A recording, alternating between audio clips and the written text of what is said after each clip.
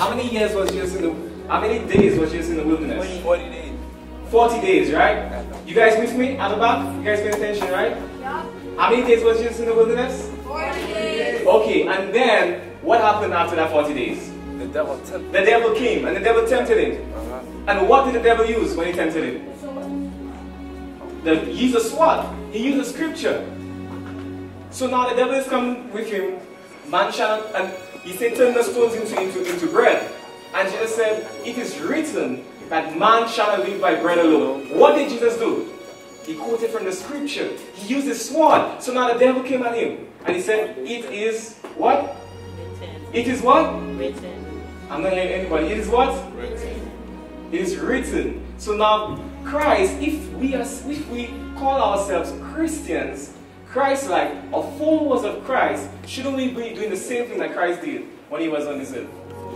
So now when the devil comes at us, we say, it is written, man shall not live by bread alone. Whatever it is, wherewithal shall a young man cleanse his way? By taking heed to the word of God. So now we see this here, that we need our sword to fight this battle. And let's go to Jeremiah 6 verse 16. And when you have it, say amen. Okay, you guys don't have it yet. Amen. Amen? You can go ahead and read first.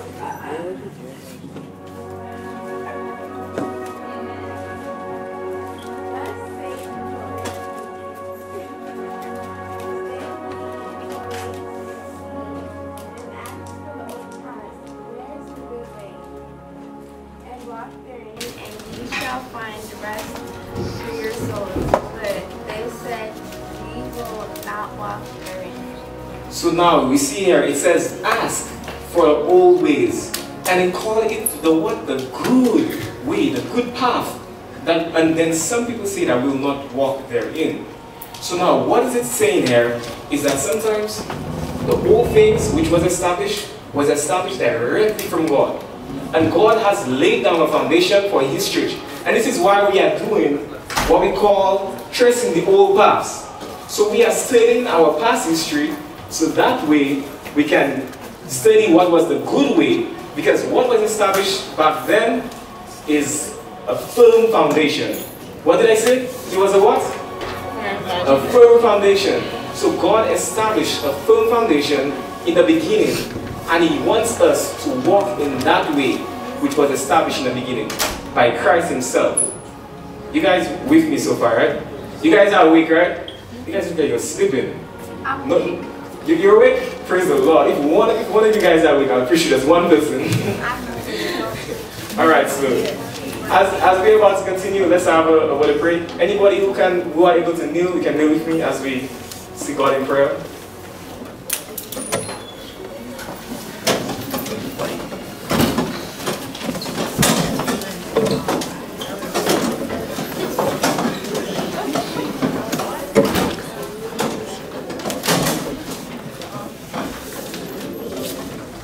Heavenly Father, I thank you for bringing us here, O Lord, this evening, where we have come once again, O Lord, on your Sabbath day. And Lord, as we are about to partake of your word, as we are about to listen, Lord, about the great disappointment, I pray that you not only use me as a vessel, but it will be you yourself speaking directly from here, O Lord, that if your people will not see me, but they will see you. Lord, forgive me for my sins, O Lord, cleanse me from all unrighteousness, and I pray that your children here will be ready and will be with a willing heart to receive what is about to be taught, O Lord. Lord, keep us awake, keep us active, keep us to help us to pay attention, O Lord. And Lord, and please, Lord, be in the midst of this place here this evening so that great things can happen. In your name I pray. Amen. Amen. Okay, so when we were talking last night, does anybody remember the last question that was asked? Did William Miller go out and preach? Did William Miller go out and preach? Who remember who William Miller was from last night, what we spoke about? Anybody remember? William Miller is a pioneer. A pioneer, right? Yeah. And what message did he define? Found the message of Jesus Christ. And then what was he specifically talking about? He was talking about a prophecy. Which prophecy was he talking about? Cleansing of The 2,300 day prophecy, right? So now, and then he said unto 2,300 days, then shall the sanctuary be cleansed. And then, when he was breaking down that prophecy, he, as she pointed out, for 5 years, he didn't say anything because he was afraid of leading other people into error because this was new to him. This is something new that he was learning. And he didn't want it to come here like I'm speaking here and teach false and teach anything that is false. We see that, right? So now let's continue. Let's see what happened after that point where she left us off. So now we see here, along that time when we have here, you guys are paying attention, right? Those at the back, you guys are with me? At the back? At the back there? The young man? Everybody's with me, right? Okay. Alright, so we see here, there was this man named William Miller, but there was also something that was going on whilst he was trying to break down the 2,300 prophecy. We have here in Matthew 24, it says there was supposed to be a great earthquake. Turn to 23 to Matthew 24, so we can see. So we can see from the scriptures, so I wouldn't be making up anything here. Everybody turn with me to Matthew 24.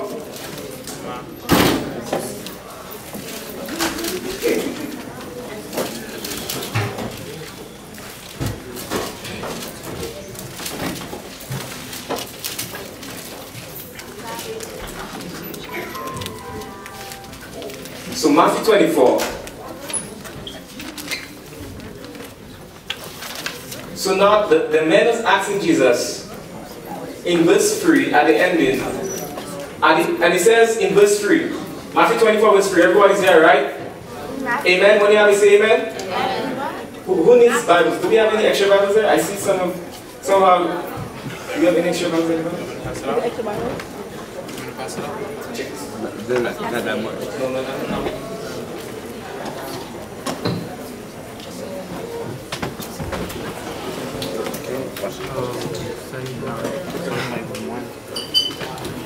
Anybody wants a Bible? That's a French Bible. That's a French Bible? This one? Yeah. Oh, who speaks French? You speak French? You have a Bible already? Oh, you want one? You want to use this one? You'll be able to translate? Yes. Okay. Amen. Okay, so in Matthew 24 verse 3, everybody's there, right? Say amen? Amen. Okay, Matthew 24. Anybody that has, you can share with each other. We are our breath keepers, right? And he says, and he sat upon the Mount of Olives. The disciples came unto him privately and saying, tell us, what shall these signs be? What shall these things be? And what shall be the sign of thy coming? So now, the disciples are asking God, what will be the signs just before you come? Just before you break the clouds of heaven? What shall be the signs? Wouldn't you guys like to know that, right? You want to know exactly when Jesus is coming. So you will, they ask him, what shall be the signs? How can we know that your coming is near? And he said, tell us, when shall the signs be? And what shall be the sign of thy coming? And of the end of the world. So the disciples are asking, what shall be the signs of the end of the world? And it starts off, for many shall come in my name, saying, I am Christ, and ye shall deceive many. And ye shall hear rumors of war, and see that ye be not troubled. For all these things must come to pass, but the end is not yet. The end is not yet. But let's go down to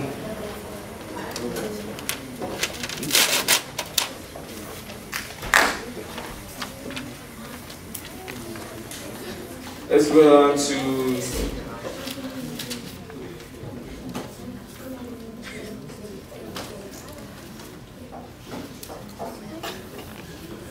okay, let's go down to verse 29. Verse 29. Let's look just before the coming of Christ. What events must take place? And it says, immediately after the tribulation of those days, shall the sun be darkened. This is one here. The sun shall be what? Darkened. This is one sign that we will see before Jesus comes. And it says there, and the moon shall not give her light, and the stars shall fall from heaven, and the powers of the heavens shall be shaken. Let's see if this thing actually happened. In 1755, it says, and the heaven shall be shaken. That's an earthquake shall take place. In 755, there was something called the Great Earthquake. We're not going to go in detail of every single one of them. And then the sun turned into darkness in the year 1780. 1780, the sun in midday, 12 noon, it was just dark like it was night. And this went on for a whole day. There was no light. That happened in 1780. So these are the signs of Jesus coming. What year are we now? 2013. So this was back then. It says the moon turned into blood. There's a point in history in 1780, that following day, that same day, the sun was red. The moon was red as blood. And this was in what? 1780. But then the stars falling from heaven, as we see in Matthew 24 and verse 29. Let's go to the next slide. This is the one we want to concentrate on, because this was about the same time that William Miller was breaking down the prophecies of the 2,300 days. And then we had this thing happen, this phenomenon happen in this same period of time. It says, the great star shower took place on the night of November 13, 1833. It was so bright that a newspaper could be read on the street. So in darkness, you go like 12 noon in the night, you bring a newspaper, and you could have read, you could have seen the words in the newspaper. Because the stars, it says that it was so bright that the newspaper could be read on the street. One writer says for nearly 4 hours. Listen, that's 4 hours, right? 4 hours, the sky was literally ablaze. Men thought the end of the world had come. Look into this. It is most fascinating, and a sign of Christ is coming. Henry Dana Ward wrote thus of the wonderful phenomenon. No philosopher or scholar has told or recorded an event, I suppose, like that of yesterday morning. A prophet 1800 years ago foretold it exactly. That's in the Bible, in Matthew. We see here. And also it's found in Revelation, verse 6. Chapter 6, and it says there, and no philosopher or scholar had told or recorded an event, I suppose, like that of yesterday morning. A prophet 1800 years ago foretold it exactly. If we will be at the trouble of understanding stars to mean fallen stars in the only sense which is possible to be literally true. So now there was stars. You just see, you ever see fallen star, right? You ever saw a fallen star, right? You have seen it. But just imagine thousands of stars in the sky just falling one after the other for 4 long hours. And what did Jesus say shall be the signs just before he comes? He said that the stars shall fall from heaven. And this happened in 1833, just when William Miller was about to preach the first angel message, or the 2,300-day prophecy. We see that, right? So now we see here the Advent movement was growing, because now people are saying, wait, this is the sign of Christ is coming. And everybody started looking up to William Miller, because William Miller was preaching that Jesus will come in 1844. That was his message. And now everybody was coming out to the Adventist church, because now they saw this sign happen in Matthew 24. And they're saying, wait a minute, there's something huge happening there. All the events that were supposed to take place just before Christ is coming, we saw the last one fulfilled. So now let's go to the next slide. So now we had a man named Josiah Leach, one of the leading ministers preaching the second Advent message, predicted the fall of the Ottoman Empire. So during the time of William Miller, we had another man called Josiah Leach. And this man was preaching the fall of the Ottoman Empire. And he said that the Ottoman Empire would fall in their lifetime. They would see the fall in their lifetime. So now he printed in newspapers, he printed in an article predicting the fall before it even came. And let's see if that happened. So now Revelation 9, we're going to go to Revelation 9 right now. And it says, the prophecies of Revelation 9 in reference to the 5th trumpet are none other than that of Mohammedanism or Islam. There is a deep explanation of the symbols pointing towards such claims, but we will take the perspective of the prophetic time periods given. This, however, will in the same effect prove that it is in fact referring to Mohammedanism in conjunction to the Ottoman Empire. So what we're saying right now is that we're not going to study every, the Bible is written in symbols. We're not going to study every single symbol from Revelation 9, but we're just going to study the time prophecies. What did I say? The time prophecies, and then we will try to prove that is actually the Islam kingdom that he's talking about. We do not need to go and break down every single thing because we don't have time to do all of that. Let's go to the next slide. Okay, so now the first time period is found in Revelation 9 verse 5. Turn me to Revelation 9 verse 5, so you guys wouldn't say that I am making this up. Revelation 9 verse 5. Oh, I have. Go ahead and read it. Again. And to them it was given. And to them it was given that they should not kill them, but that they should be tormented 5 months. And their torment was as the torment of a scorpion when he stricken a man. So now we see here, how long was it that they supposed to be tormented for? How long? For 5 months. Okay now, but before we establish that 5 months, let's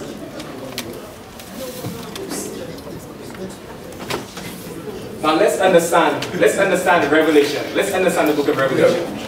The book of Revelation was put into symbols, which is shown in letter to Revelation 1 verse 1. The book of Revelation is put into what? Symbols. Let's go to Revelation 1 verse 1 to prove that. How many of you guys have notebooks? No notebooks? We have one. Okay, so you guys are taking notes? Alright, it's in your head, right? My brother says it's in his head. That's good. But if you have any questions, if you do not understand anything, whilst we going on through the study, just raise your hand. That's right, my brother. And tell me that I do not understand what you are saying, and I'll try to explain it to you. I do not understand what you're saying. Which part? Which part is that? Everything. Everything? From the beginning? Okay. Well, from the beginning, we talk about Matthew 24. The starts one from No, that guy. The guy, Josiah Rich, from that point? William Miller? Yeah, that guy. Okay, we'll go to William Miller a little bit afterwards. We'll go back to him afterwards in the future as we move on through the presentation. That's okay, right? Alright, so we'll go back to him. But let's look at Josiah Rich. So Revelation 1 verse 1. That's where we're going. Revelation 1 verse 1.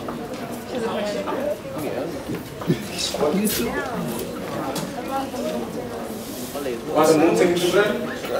What's the question?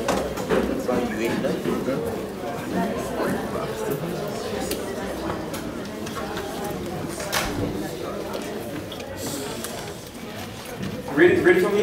Let me see. Revelation. Matthew. Let me go back, please. I think I made an error. I can't hear her question. She said that the moon will not give light. That's what you said, right? Okay, let's go to Matthew 24:28.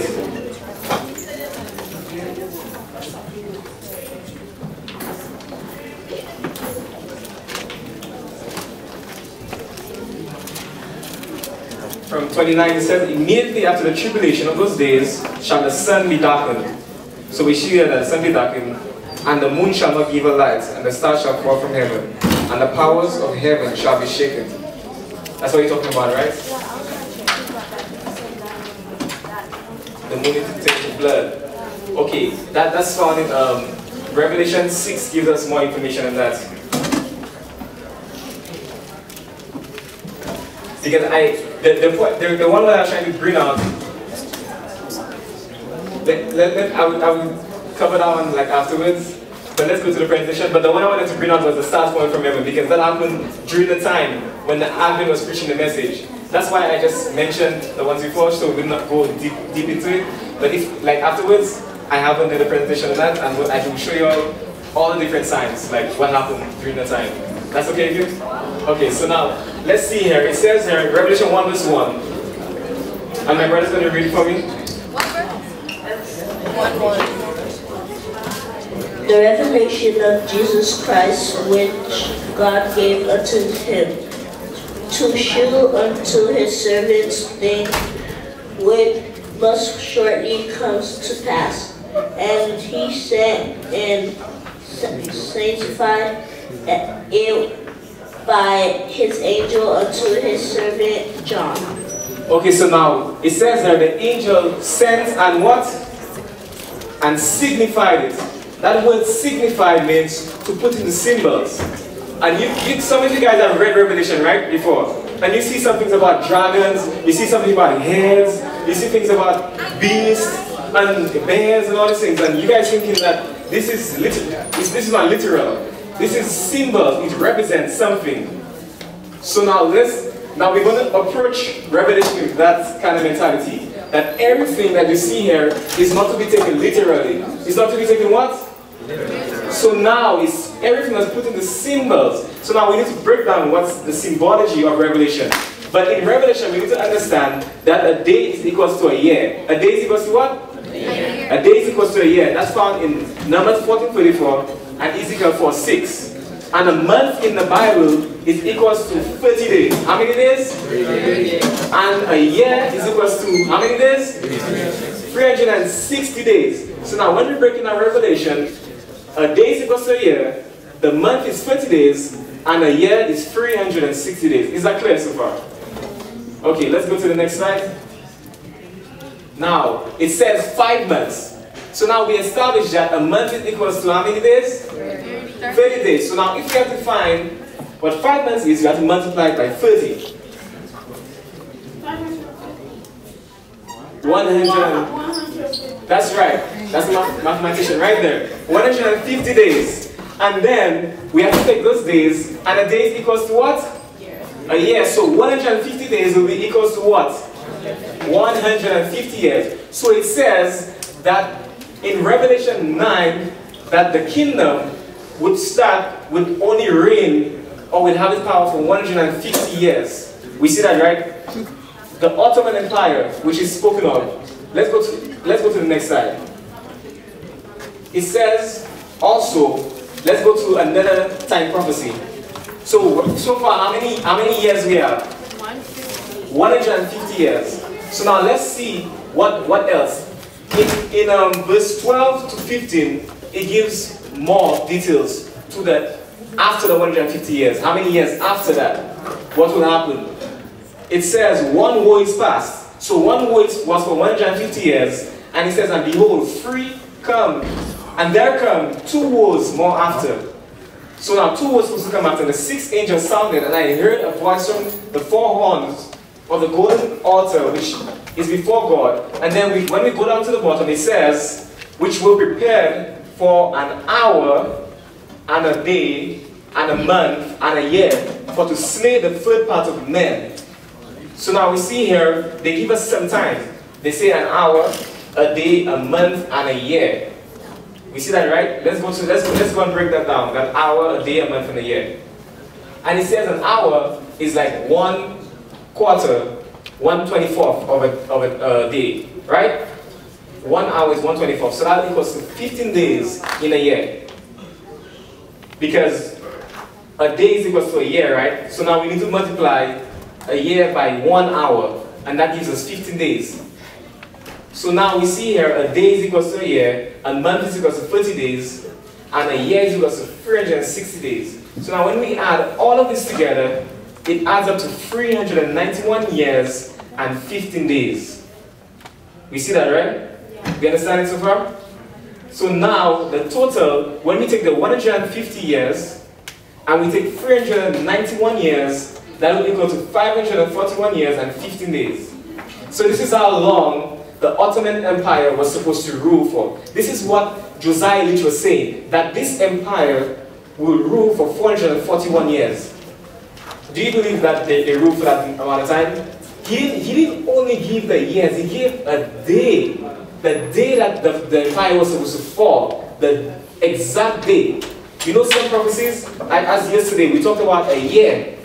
We talked about a year, but they gave a day. And that's what's so great about this prophecy. Let's go to see if it was fulfilled. Let's look for the start of it. So now what the questions we need to ask was, what nation and when were they to begin the work? But by answering the second question, we will obviously answer the first question. So when were they to begin the work? Let's go to the next slide. So now we see here that Osman I begins the invasion of Byzantine Empire in July 27th, 1999. And we remember this Ottoman Empire was supposed to come from Islam or Mohammedanism. You know, with Muhammad, the leader, you know what Islam is, right? The Islamic power. So this kingdom was supposed to come from the Islam religion. So let's go to the next slide.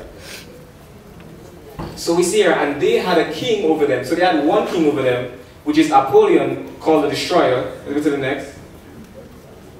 But this king was to be an angel or the chief minister of the bottomless pit. That explains the bottomless pit. If we break down every single thing in Revelation 9, we understand that that is Muhammad. So he was supposed to arise under Muhammad. So now such was Othman. Othman was the successor who had been his successor, the successor of Muhammad. Because explain the bottomless pit is referring to the religion of Mohammedanism, and he was the successor of Muhammad. So, and he began his reign in 1299. July 27th, now we're looking at exact dates, right? The exact date, the exact month, the exact year. So in July 27th, 1999, 1299. I got it right. Okay, 1299, that's when he was supposed to start his reign. You guys with me so far, right? Yeah. Okay, now, how many years was he supposed to be extended for, this king? 541 and 15 days. Now let's see if it came exactly. But the first war was supposed to be for how long? 150 years. Let's see what happened after 150 years. So 5 months, 150 years. So now we have Constantine. He yields Byzantine political independence. So Constantine gave up the independence of the Byzantines. So that way they were subjected unto another kingdom. So actually they lost control of the kingdom after 150 years. In 1499 AD. We see that, right? So 150 years, that's what's given to them so they can hurt the inhabitants of the earth. Let's go to the next slide. And it says, saying to the sixth angel which had the trumpet, loose the 4 angels which are born in the great river Euphrates. So the 4 angels are the 4 principal nations of which the Ottoman Empire is composed. So that is found in the verse 14 of Revelation 9. So when the 150 years ended, the Turks were loosed, and the independence of the Greeks ceased by their voluntarily acknowledging that they only existed politically by the permission of the Turkish Sultan. So the Byzantine Emperor Constantine is crowned in Lystra. That's found in History of. That's found in the secular website, historyof.com. So in 1499, exactly 150 years, this empire lost their independence for a while. So now we see the first war that happened. So exactly what the Bible says, 150 years later, exactly the time what the Bible says, this happens. Let's go to the... So now, what happened next? How many years do we have left? Anybody remember? 391. Right here is sharp. 391 and 15 days. So now from 1499, we supposed to have 391 and 15 days left. So what happened after that? We see here, Abdul Mesit the first yields the Ottoman independence in international affairs. So it gained back power, then it lost. Finally, its independence in an international affair. Exactly August 11th, 1840 AD. Exactly the 15 days that it talks about, 491 and 15 days exactly later, this happened. Let's go to the next. It says there, in the year 1840, and then a remarkable fulfillment of the prophecy excited wide interest. 2 years before Josiah Leach, one of the leading ministers preaching the second advent, published the exposition of Revelation 9. So now this man put this out, he put down the time prophecy, all the things, and he published it.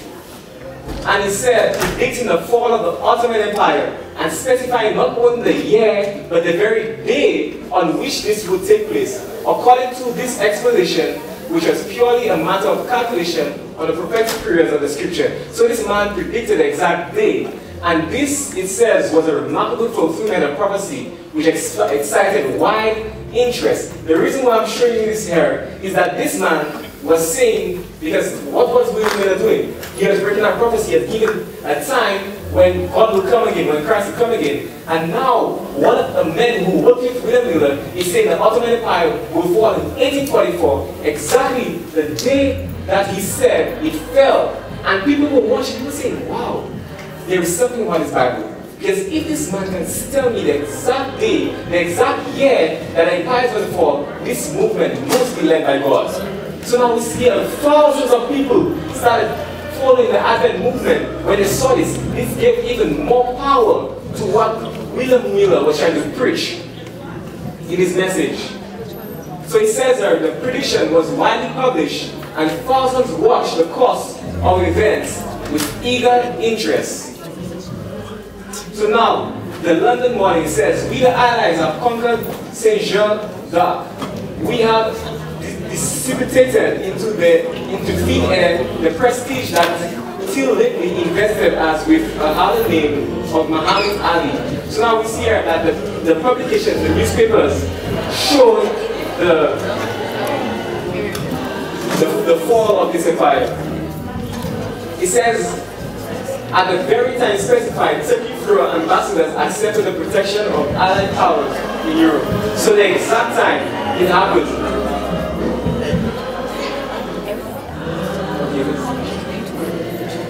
Okay, so now we're going to get into the meat of the presentation. So now we see here what we saw before. Which empire fell? Ottoman. The Ottoman Empire fell. And who was the one who was preaching this? Josiah Leach. Everybody, everything so far? Everybody's awake? Yeah. Yes, sir. If you're awake, say amen. Amen. Okay. So now we see here that Josiah Leach posted and he published that the empire will fall in 1840, and it happened exactly. And thousands of people were seeing this and they said, wow, this message is something. And now we have another man by the name of William Miller, who 10 years he kept the message and he didn't preach it.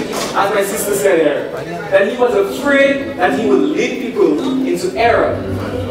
So now we see here, it was only at the solicitation of his brethren whose words he heard the call of God that William Miller consented to present his views in public.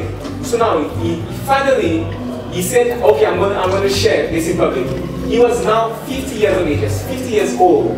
He was unaccustomed to public speaking. He was just like me, unaccustomed to public speaking. And he was 50 years old, he was afraid, and now he finally said, you know what, I need to preach this message. I need to tell people that God is going to be coming in 1844. So he says that the first of his labor were blessed in a remarkable manner for the salvation of souls. His first lectures were followed by religious awakenings. People were awakening, in which 30 entire families, with the exception of 2 persons, were converted. So 30 families was hearing this man's message and saying, you know what this man is saying makes sense. This man is preaching that Jesus will come in 1844, and they accepted it. But let's go to see. Let us see what message this man is preaching. Everybody, if everybody can say amen. I know we have a lot of distractions here. You heard me say amen? Amen. The people at the back, the young people at the back. You heard me say amen? Amen. Okay. Alright, so now we say here, anybody know the free agent message? You know what the free agent message is? You guys know what it is, right? Somewhere? You know, one time you sit down in the church over there and you hear something like that, right? Or you read somewhere about the free agent message. Alright, so let's go to see what the first angel message is. We're going to break down the first. Now it says that this is the message that we need to know as God's people just before Christ comes. Do you guys want to know this message? Yeah. The first angel message. Yeah. The free angel message, we need to know this before Christ comes. Because this is what's going to save us from everything that's going to happen upon this earth. A lot is about to happen to God's people. And we need to know these messages. And today I'm going to show you the first part of this message, the first angel message. You guys ready? You guys want to know it? You guys ready, right? Say amen? Amen. Okay. So now it says, and I saw another angel. What did I say in the beginning? That Revelation was written in what? In symbols. So now it says there, and I saw another angel fly in the midst of heaven, having the what? The everlasting gospel. What did Matthew said in Matthew 28? He said, and this gospel shall go throughout the whole world, right? And to preach unto all nations. Now this is the gospel, the everlasting gospel, to preach unto them that dwell on the earth, and to every nation and kindred and tongue and people. And it says, saying with a loud voice, fear God. Alright, let me ask a question. What is it? Anybody know what it does mean to fear God? What does it mean to fear God? To be afraid of him? Be afraid of him. Anybody else? Proverbs 8, what? verse 13. Oh, we have a Bible student right there. Proverbs 8:13. Everybody tell me please. Proverbs 8:13.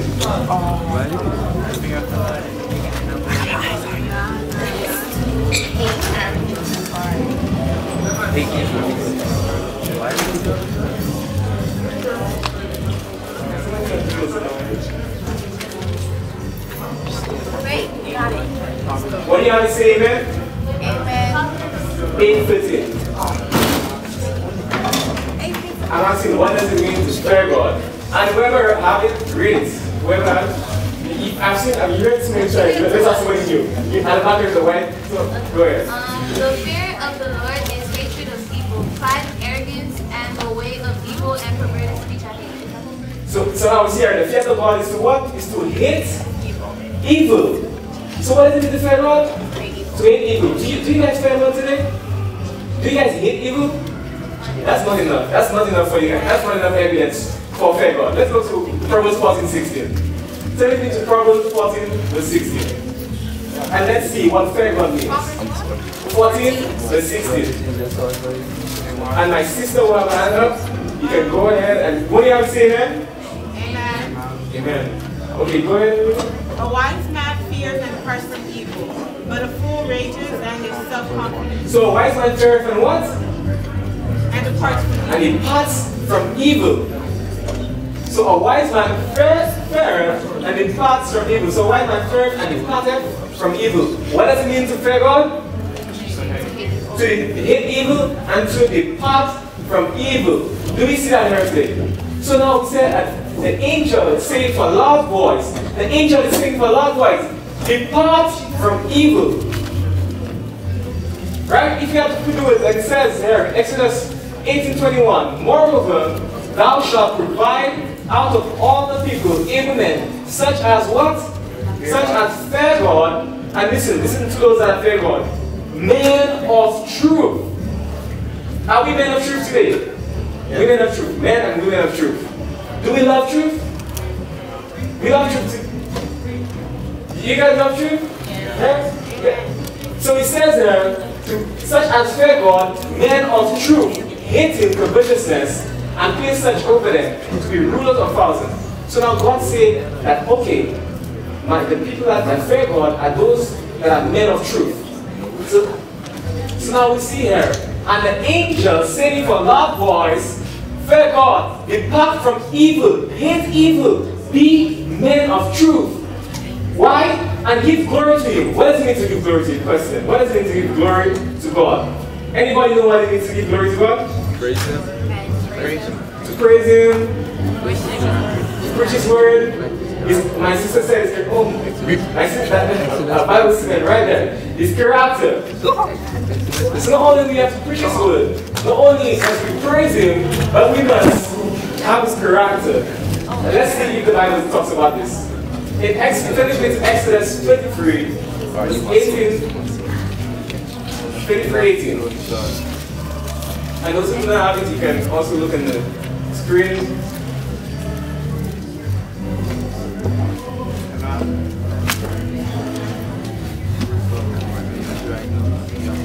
Go ahead and read, my sister. And he said, I beseech thee, shew me thy glory.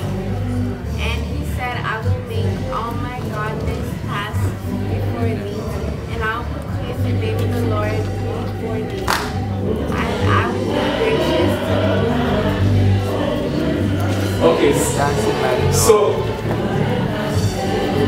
Okay, so now we see here, he says, I beseech thee. Moses is telling God, this is Moses speaking. He's telling God, I beseech thee, show me thy glory. What are we looking for? We're looking for where's God's glory. So now Moses is asking the same question we're trying to find out.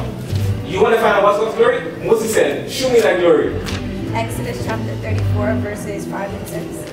Exodus chapter 34, verses 5 and 6. Tell me that. Exodus 34, 5 and 6.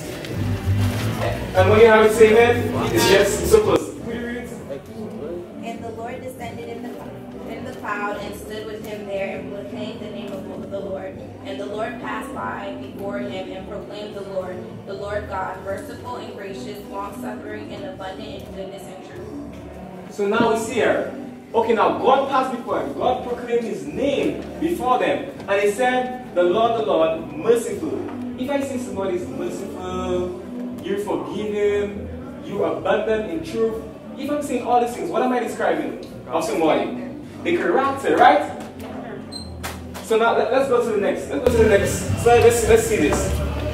And it says, let's go back again. Let's go back.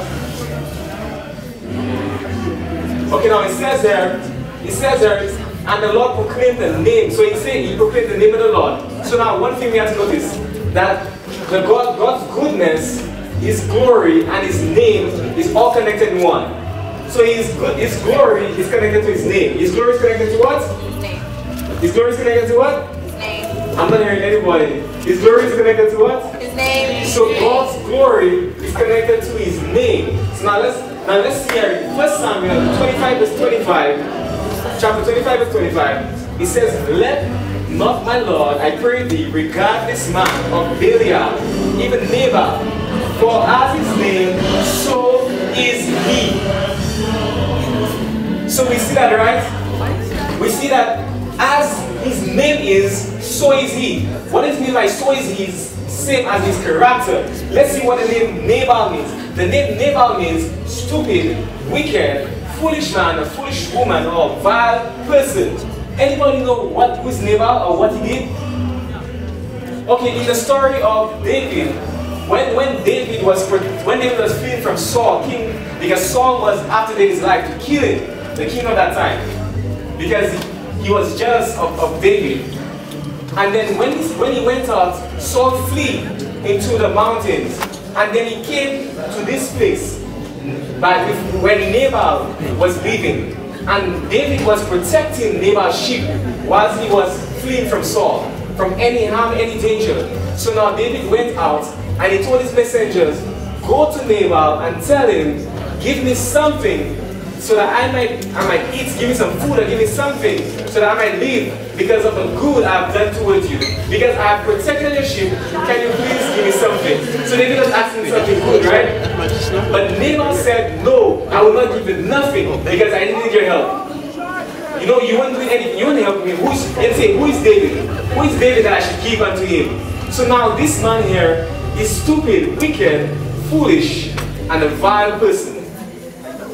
So now we see here that as his name was, so was he. So was his character. So now he says that God proclaimed his name. God proclaimed his character. God proclaimed his what? His character. So God was proclaiming his character before his people. And then we'll see that as my sister did read. And it said, and the Lord passed before him and proclaimed the Lord God merciful, gracious, long-suffering, and abundant in goodness and truth. The Lord was describing his character. The Lord saying, I am a forgiving person, I am long-suffering, I am gracious, I am abundant in goodness and in truth.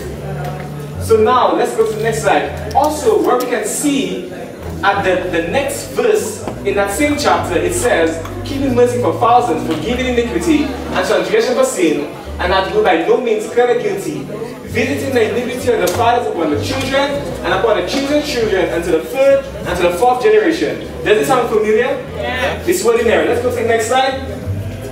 We see it in the second commandment. The same thing what God proclaimed before them when he said, show me thy glory. God proclaimed his name, and at the ending, he was actually reciting exactly what he put into his commandments. So now we can say here that God's character can be also seen in his commandments. Because it says do not kill. Does what kill? And he says, do not steal, do not commit adultery. God doesn't do all these things. But we see here that that God, his character can be found in his law also. And if he mentions one of his commandments, the Bible says in James 2 verse 10. You guys are still with me, right? If you're still with me, say amen. Amen. So now in James 2 verse 10 it says, for whosoever shall keep the whole law and yet offend in one point, he is guilty of all. So the Bible says, if you keep the whole law, if you keep 9 commandments and you break just one commandment, it's like if you break all the commandments of God. That's why when people break the 4th commandment, which is the Sabbath day, if they keep all, they cannot murder, they cannot steal, they cannot commit adultery, they can obey their parents, they can do all these things. But if they offend in one point, they break the whole law of God. So if that's the same principle, that if God mentions one of his commandments, isn't he mentioning all of his commandments also? Okay, so now we see here that God's character can also be found in his law. So now we are supposed to be obedient to God's character, God's law, and that way we can reflect God's character, and that way we can give glory to him. So giving glory to him is reflecting God's character. Giving glory is doing what? Giving God glory is what? I'm not hearing everybody. Giving God glory is reflecting God's character. Giving God glory is what? Reflecting God's character. Let's go to the next slide. And it says there, and I saw the angel fly in the midst of the heaven.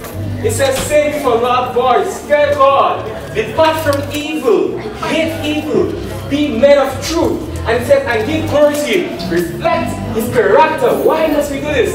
Because the hour of his judgment is come. We see that, right? The hour of God's judgment is come, so we have to reflect his character and we have to depart from evil. This is what William Miller is preaching. William Miller is saying in 1844, Jesus will come. And now we have to reflect God's character. We have to depart from evil. We have to be obedient to God because God is coming in the year 1844. So he was preaching the first angel's message. But what is the hour of judgment? Anybody know? Anybody know about the Old Testament? What happened on the Day of Atonement? Anybody know about the sanctuary? Let's go, let's see. So now we see here in 1 Corinthians 10:11. Now all these things happen unto them for examples, and they are written for our admonition, upon whom the ends of the world are come. So now the Bible is saying that everything in the Old Testament is written for our example. Example means an analogy. You guys know what analogy means, right? Yeah. Okay, you guys are smart. And it says it's like a model, or an imitation, or a pattern, or a figure, or a sample of what's to come, or a fashion of something. So everything in the Old Testament was an example of something that was supposed to be fulfilled in the New Testament. We see that, right? Let's look. Okay, you guys. Let's say you guys don't understand. Let's break it down a little further. Let's go a little further. Let's see what examples we have in the Bible. Now we have two. We need to understand this too. There are two things that we need to understand. We need to understand what a type means and what anti-type means. So now a type is a figure, is a representation of something to come. We see that, right? It's representing something to come. Like let's say you have, let's look at a movie. When the movie's coming out, let's say a movie's coming out in October, what do they normally have before the movie comes? Previews. We have previews and then we have trailers, right? Yeah. We have a trailer. So we have a trailer of the movie shown on the TV. This would be considered a type. But it's not the real thing. It's not a real movie. But it's like a type. It's like a pattern. It's like a symbol representing the movie or portraying the movie that is supposed to come in October, whatever, 2013. We see that, right? So this is what a type is. So the type is an event in the Old Testament that foreshadowed another in the New Testament. The trailer pointing to the real movie that's supposed to come out. And the anti-type is a person or a thing that is foreshadowed or represented, a type or a symbol. So now, the anti-type is the actual movie itself. Right? You see that, right? So the trailer was a type pointing to the anti-type. So the type is pointing to the anti-type. Just like the things that are spoken of in the Old Testament is pointing to what was fulfilled or what was supposed to come in the New Testament. Everybody's with me so far? Yeah. You sure you understand?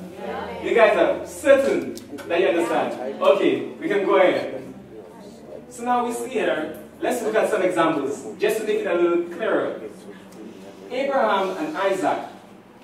Anybody know the story of Abraham and Isaac? Yes. Abraham wanted a child, and he was like 90 years old until he got a child, the promise. And then God told him to sacrifice a child to me. And that was representing what? God sacrificing his only son. We see that, right? So Abraham, his only son that he had, God told him to sacrifice that son, to lay him on the altar and be sacrificed.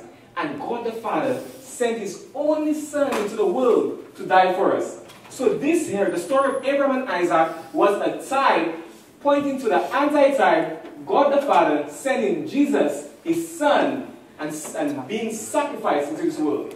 We see that, right? You guys with me, right? You guys are paying attention, right? Okay, so now we see here Moses lifting up a serpent. So now the people in in Israel at that time who escaped from Egypt, there was a plague that fell upon them because they were complaining to God all the time.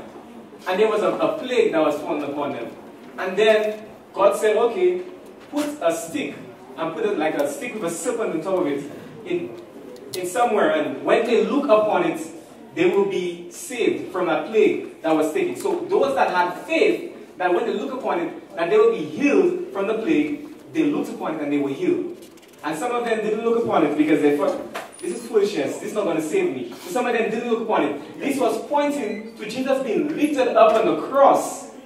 And when we look upon Jesus, we are saved by his blood. We see that, right? So now, the story in Moses was a type, and Jesus actually being lifted on the cross to die for our sins. So when we look upon him being saved, that's the anti-type. So we have the type and the anti-type. You guys seen it so far, right? Get understanding. So now we have the sacrificial system that God told the people in the sanctuary to bring the lambs, right? To bring the lambs to be slain morning and in the evening for their sins. So every single morning they have to cut the fruit of a lamb. Why? Because without the shedding of blood, there is no remission. Remission means no forgiveness. Without shedding blood, you cannot be forgiven for your sins. So they had to shed blood so that their sins can be passed on to something else. So they shed the blood of the lamb so that their sins can be taken from them and be given to the lamb, so that they will be cleared from their sins. But this here was pointing to Jesus dying on the cross for us, paying it all for us. Jesus, because even John, when seeing Jesus, he said, now behold the Lamb of God, which taketh away the sins of the world. So Jesus wasn't considered a lamb by John the Baptist. Sacrificing an animal without acceptable in this day and age? No, because Jesus, and we're going to see that as we go further on, that this was supposed to be stopped because Jesus died on the cross and Jesus paid it all for us. So now, when the movie comes out, does the trailer still play? Do they still show the trailer on TV? It wouldn't make sense, right? Because the movie is there. Why would I watch a trailer? I need to go watch a movie. Amen? Fox over knives. But then we see here that the sacrificial system was taking place in the early times, right? So now the movie has come. Jesus came in and Jesus died for us. So now the type is done away. The trailer is no longer in effect because the movie is there. Jesus dying on the cross, the big event has happened. The anti-type of the type has happened. Everybody with me so far? We understand what type and anti-type is, right? Okay, so now we're going to look at an anti-type of what does it mean, the hour of judgment. And then we're going to look at the type, and then we're going to look at the anti-type. Because the type will show us what the anti-type is. Or it will give us previews or trailers of what the big movie is all about. So now the hour of judgment. And somebody can read Matthew 25, 8 and 9. Exodus 25, 8 and 9. Go ahead. Yeah, you can read it.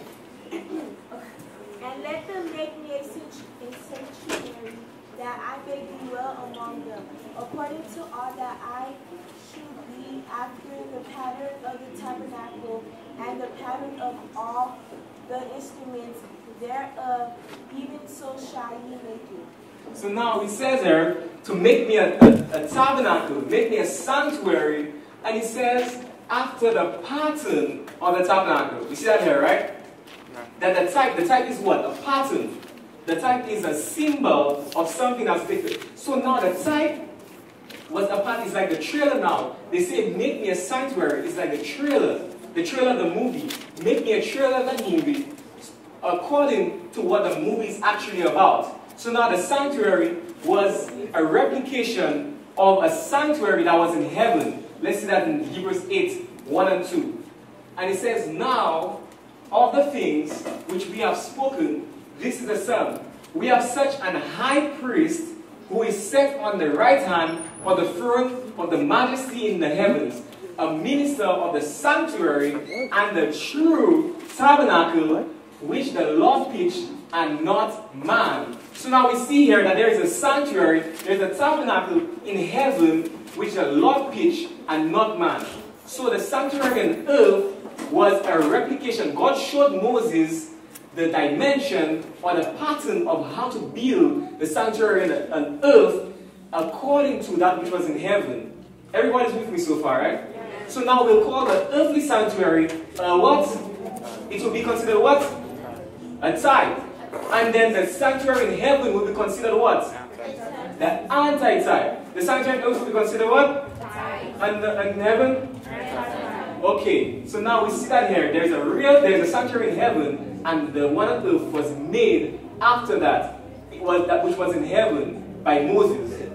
Let's go to the next slide. So now, so it says there, who served unto the, in Hebrews 8:5, the sanctuary, talking to the sanctuary, or the sacrificial system that's happening, it says, who served unto the example and a shadow of heavenly things. Remember what he said, right? It's like a trailer. It's like a shadow. It's like the thing that was just giving a little glimpse of what the real thing is. So he said it served as a shadow of heavenly things, as Moses was admonished of God when he was about to make the tabernacle.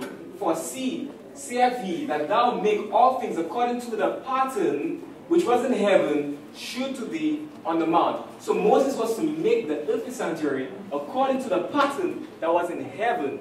And now, as we go on, we need to, as we go on, we need to notice, we're trying to find out what is the hour of judgment, right? So now, during the tabernacle, there was different days. There was a sacrifice, the daily sacrifice. But then there was also the Day of Atonement, which is the judgment, the Day of Judgment. Let's go on. It says there that the Day of Atonement, the Day of Judgment, and the day of the Lord, the Day of Reckoning, the Day of Redemption is all the same thing. So now we see that the Day of Atonement and the Day of Judgment is like the same thing. So now let's see, for us to understand what the movie is talking about, because the movie hasn't come yet, right? So for us to see what the movie is about, what do we watch? The trailer. So now let us look at the earthly sanctuary to see, have a glimpse of what will actually take place in the heavenly sanctuary. And it says also, on the 10th day of this 7th month, there shall be a Day of Atonement, which is a Day of Judgment also, because it says in Revelation 14, verse 6, the hour of judgment is come. You see that, right? So now the Day of Judgment, in the Old Testament, it says, it shall be an holy convocation unto you. And what shall we do during that time? Ye shall afflict your souls. So what we need to understand now is what we as a people supposed to be doing in the hour of judgment. Because the hour of judgment is come, not on earth, but in the heavens above. So now we as a people need to understand what does it mean to afflict our souls. So it says there in Leviticus 16, verse 34. We're going to understand two things. We're going to understand when and why. So when was the Day of Atonement, and why was the Day of Atonement necessary? So it says, for on that day shall a priest make an atonement for you to cleanse you. To what? Cleanse you. And the priest shall make an atonement to what? Cleanse you. To cleanse you, that ye may be clean from all your sins before the Lord. So now the Lord had a Day of Atonement so that the people can be cleansed from all their what? From the sins before the Lord. Why did God need to cleanse us from our sins? Why did God need to cleanse us from our sins? That's the only thing that separates us from God. Because sin separates us from God. So now God built a sanctuary to dwell among us. And He couldn't dwell among us until we have been cleansed from our sins. We get that right? So now, if this was a tithe, what about the anti-tithe? Doesn't God need to cleanse us from our sins right now today? Because so that way we always pray, Lord, the Holy Spirit, come within me. Or the Holy Spirit is in His place. Or God is in His place. We sing songs like that. But are we cleansed from all our sins? Because if we have any sins, God cannot dwell among us. So the songs that we are singing, oh, God is in His place. Do we really mean what we're saying? Or do we understand what we're saying? Because if there are any sins found within us, God cannot be dwelling among us. We get that right? Because sin separates us from God. So now we see here that God saying, okay, I have a special, I'm going to set up something for my people. Because I know my people always falter and goes into sin. So I'm going to have what we call a day of atonement for them to cleanse them from all their sins. And now, what were the people supposed to do during that time? It says they were supposed to afflict the soul. So we see that there, and this shall be an everlasting statute unto you to make an atonement for the children of Israel for all their sins once a year. And he did as the Lord commanded Moses. So all the time they had the daily sacrifices. Daily sacrifices represents our prayer to God every single day. For God forgive me for my sins. But then there was supposed to be once a year the Day of Atonement to cleanse from all the sins that we committed all throughout the year. And that was like the final cleansing of that sin for that year. So now, in the spiritual sense, in the anti-typical sense, we are in the hour of judgment, and God is cleansing us from all our sins. Finally. We see that, right? So there will have one more cleansing of sin. Because all the time we pray to God, Lord, forgive me for my sins. Okay, that's like the daily sacrifices.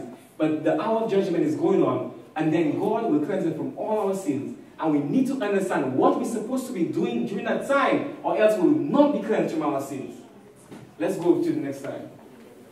It says also, on the 10th day, it says, ye shall afflict your souls and offer an offering made by fire unto the Lord. So now, what does it mean to afflict your souls? That word afflict your souls means soul searching, soul examination. Why do you necessarily do this? Because in Leviticus 23 verse 29 it says, for whatsoever soul it be that shall not be afflicted in that same day, he shall be cut off from among his people.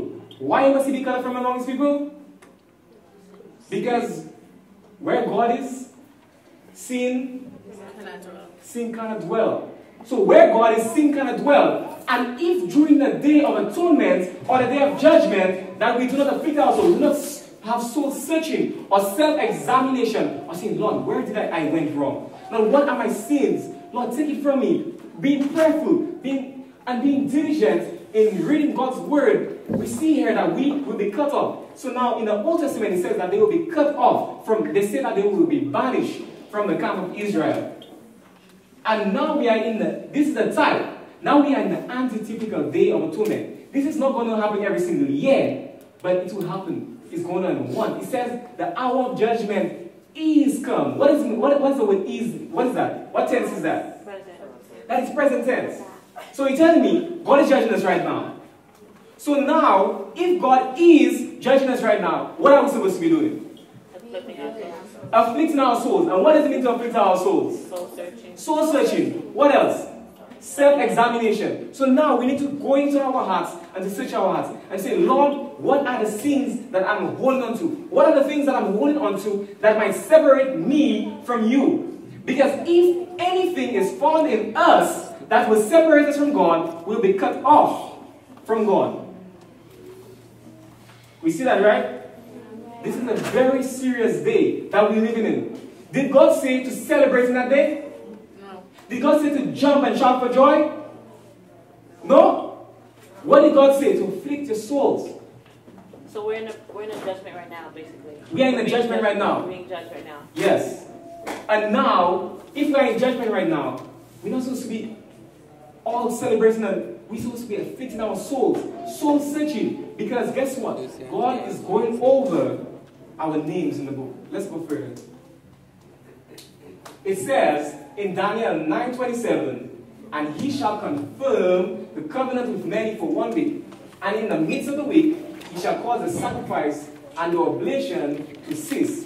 As my sister said here yesterday, that the oblation, the sacrifice, was all that sacrificial system, all of that was going on, the forgiveness of sin, all of that, it was supposed to cease in the midst of the week. What happened in the midst of the week? When we saw the presentation yesterday, just got cut off. When he confirmed his covenant for 1 week, what happened in the midst of the week? He got cut off. He got cut off. And what did that cut off represent? The crucifixion of Jesus Christ. So at the crucifixion of Jesus Christ, he caused the sacrifice, the sacrificial system in the earthly sanctuary, it was supposed to stop. So now, as Berman asked a question before, do we still need to sacrifice lambs right now? Why don't we sacrifice lambs anymore? It's because Jesus died for us on the cross. And type met anti-type. And now we see here that since the movie came out, we have no need for the trailer anymore. We have no need for the sacrificial system anymore because Jesus had paid it all on the cross for us. So now we see here that the earthly sanctuary was switched over to the heavenly sanctuary. Do we see that? That the trailer was switched over to the movie. Everybody's still with me right now. I know there's noise, but everybody's with me. Say amen if you're with me. Amen. Amen. So now we see here that no longer should we pay attention to the earthly sanctuary, but now we should pay attention to the heavenly sanctuary. Now we should go out and we need to go and see what that movie is about. Right? We need to find out what is that movie about. Because now this is the real thing. This trailer was only preparing us for what was to come. So now it says there, in Hebrews 10:1, for the law having the shadow of good things to come, and not the very image of the things. So now we see here that all of this sacrificial system, the book of Moses, the law of Moses, all of this was not the real thing or the very image. He says it was not the very image of the things. Can never, with those sacrifices which are offered year by year, continually make the comers thereunto perfect. So with the sacrifices year by year, could never make us perfect. That's why Jesus had to die on the cross for us.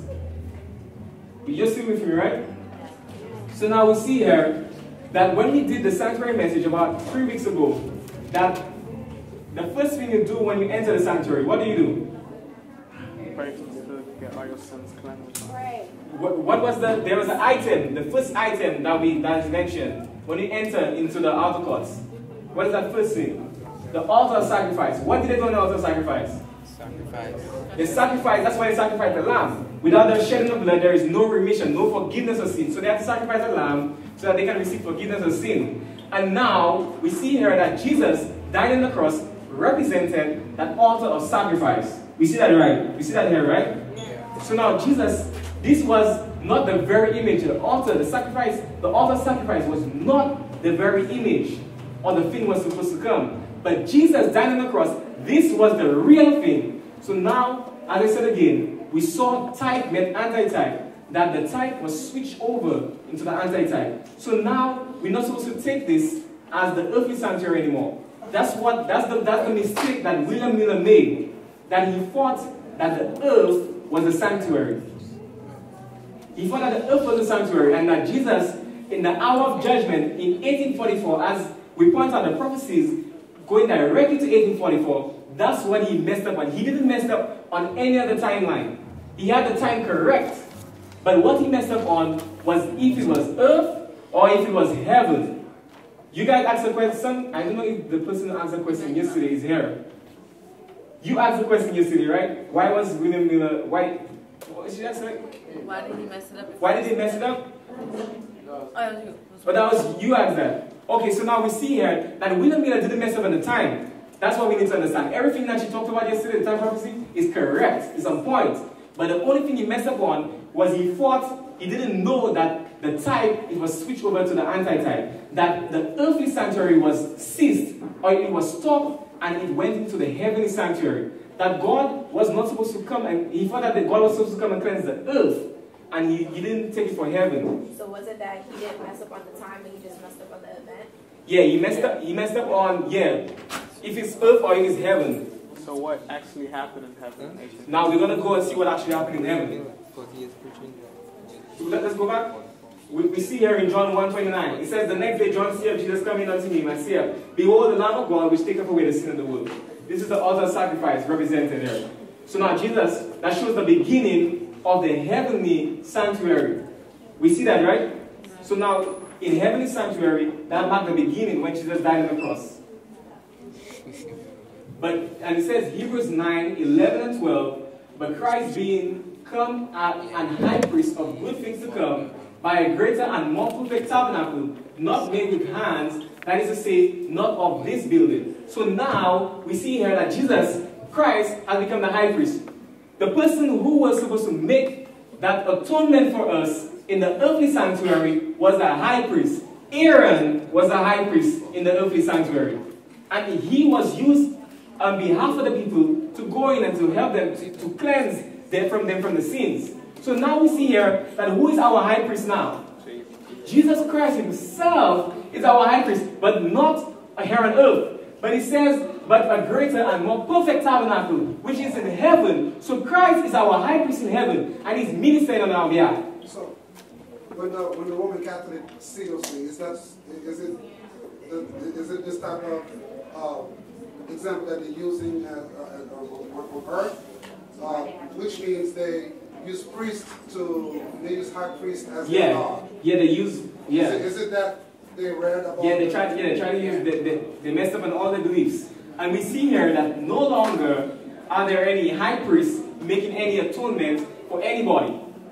God is in the sanctuary. We can go straight, we can go down on our knees and pray straight, and we can pray to God, and we don't have to sacrifice any lamb or anything like that. We can go down on our knees and pray to God. Praise God for that. And now we see here that God was not only the lamb that was sacrificed, but he is now the high priest in heaven.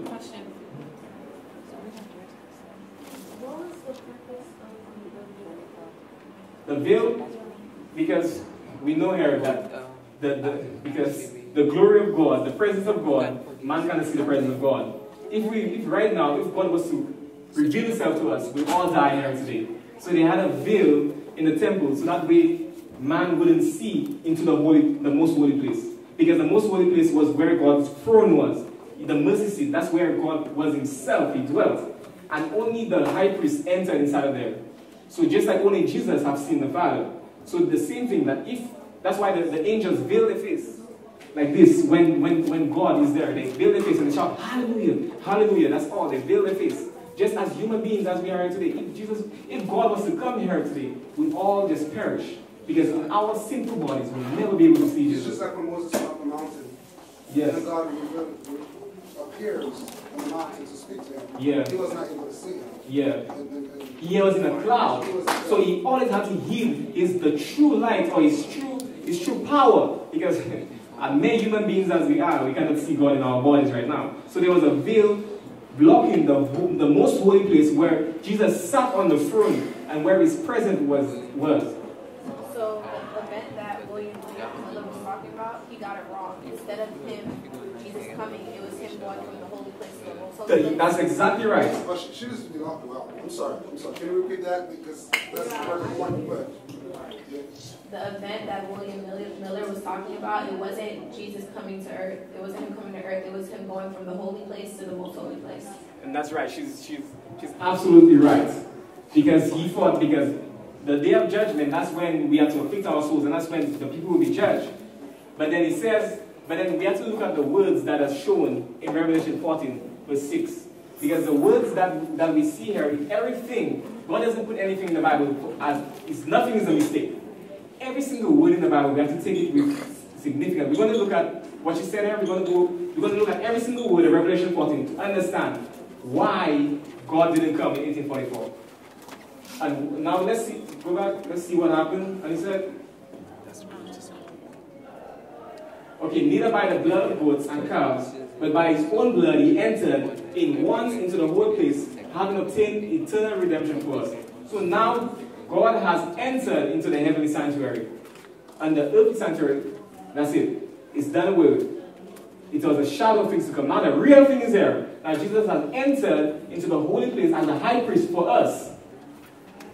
But then what are we talking about? So now, and he says, and in Daniel 8:14, and he said unto me, unto 2,300 days, then shall the sanctuary be cleansed. The sanctuary being cleansed represents the day of judgment. or the Day of Atonement. So now, William Miller saw here, wait a minute, until 2030 days, God shall judge his people, and then what he mistake on, what he, as I said before, was if he was built for heaven, and 1844 marked the judgment. Did the judgment, what happened in 1844? I made a mistake here, but 1844 that's supposed to be. Let's go to the next slide. It says, sing with a loud voice, fear God, depart from evil, hate evil, be men of truth, and give glory to him, reflect his character. Right? For the hour of judgment is come. What did it say? It says the hour of judgment. What is an hour? It's like talking about a time period. So it's not saying the judgment is come. It says the hour of judgment is come. So now a time period. Because William Miller mistaken it for just one day. God is going to judge people. But it says the hour, a time period has come. The word hour here means a season or a time. So God is going to judge his people for a season or for a time. So now God wasn't going to just come in 1844 and boom, just judge people and that's it in one day. But it said it will be prolonged for a time and for an hour. And now we see here that God is in heaven right now. And he is judging his people. So now, what were we supposed to do during the Day of Atonement? Afflict our souls. So now we as a people, 1844 marked the time when Jesus entered into the most holy place, as my sister said there, and he is judging us right now. He's in the heavenly sanctuary, in the most holy place in the heavenly sanctuary, not on earth, in the most holy place, and he is judging God's people. And what are we supposed to be doing? We're supposed to be afflicting our souls. Because why? God is going over our names. Let's go further.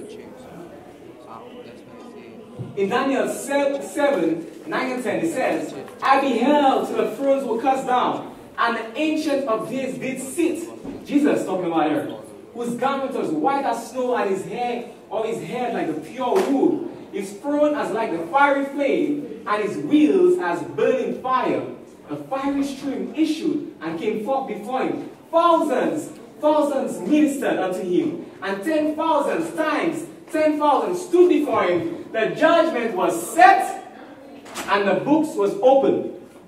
So now the judgment has come, the judgment has been set, and the books has been opened. What books have been opened? The books of remembrance. So God is taking note of every action, every deed that we do on this earth. The angels are sitting here in the presence, marking down everything that we do. Good and evil.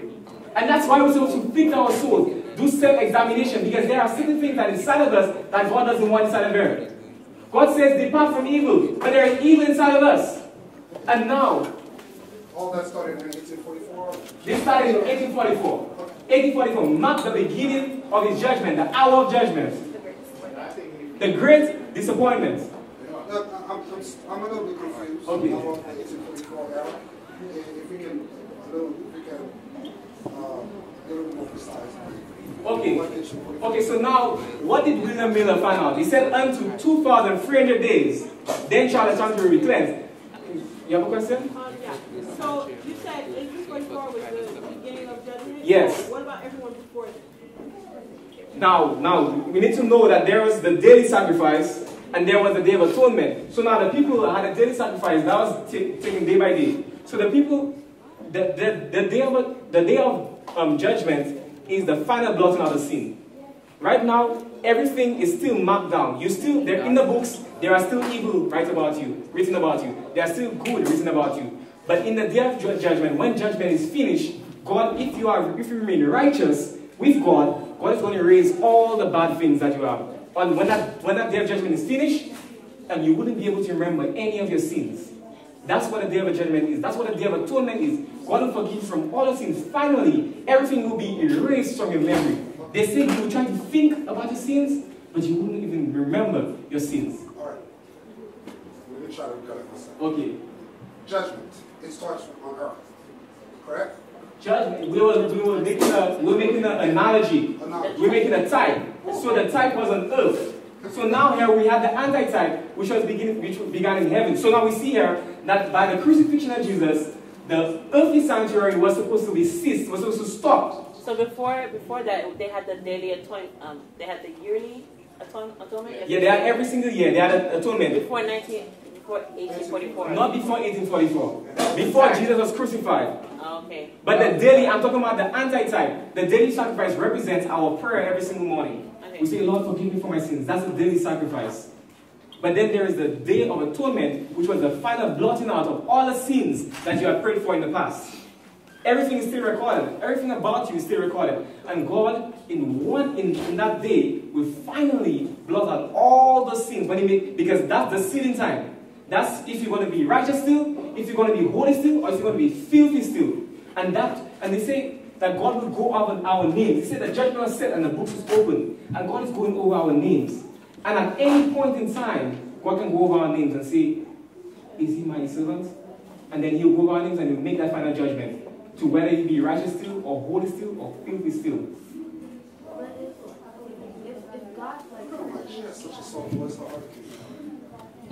if God, if God, if you really sincere and asking God for forgiveness, and you ask him for forgiveness, and he forgives you when you ask him, why is it still written in the...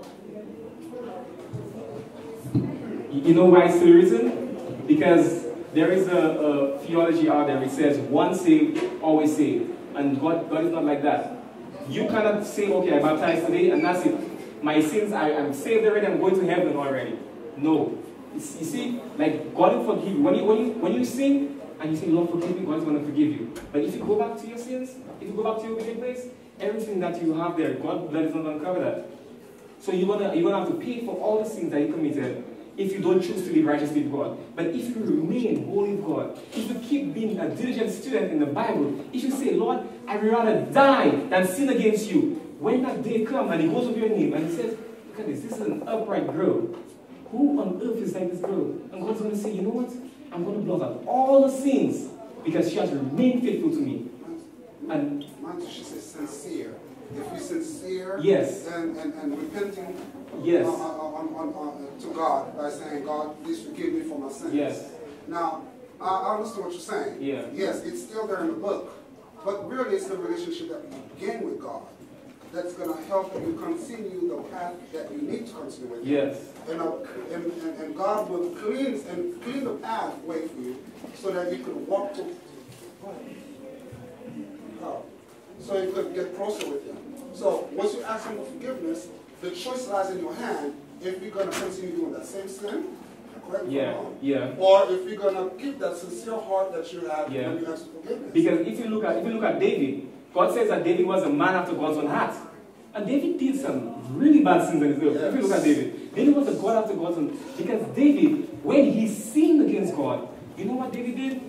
David went right back to God and said, Lord, I have failed. I have fallen. And Lord, please forgive me. Please forgive me. David was sincere. The reason why he was sincere, he not only asked for forgiveness of his sins, but he repented and he left it behind him.